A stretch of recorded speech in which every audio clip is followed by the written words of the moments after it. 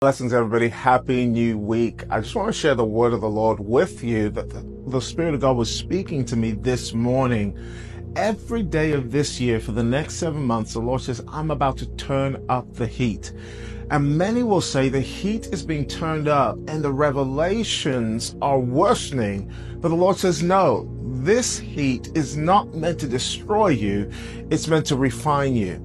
For there is a baptism of fire that I'm releasing to burn up everything that can be burned up. And those that know me, I will declare, you will be fireproof. For watch as each month I turn the dial to month 7 and then announce in your newest year that suddenly a people have come out like Joshua, and they will see that they are firebrands that have just been plucked from out of the fire. But I will not snatch you from the fire now, says the Lord. Rather, I will keep you in the fire, for there you are safe, and there you will find the fourth man. The accuser is accusing, but I will show you that all those that threw you in the fire when I turned up the heat, the Lord says, they will be burned up. So the Lord says, I'm watching over those that throw my people into the fire.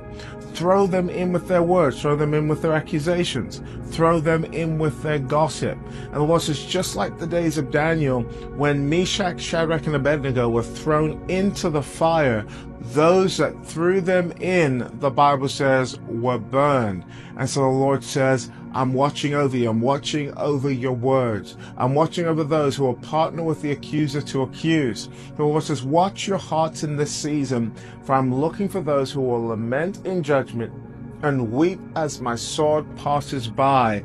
And the Spirit of God says, I will judge that piranha spirit that operates from a feeding frenzy that wants to see more blood in the waters. And the Lord says, I will only bless those who do not rejoice at the downfall of their enemy.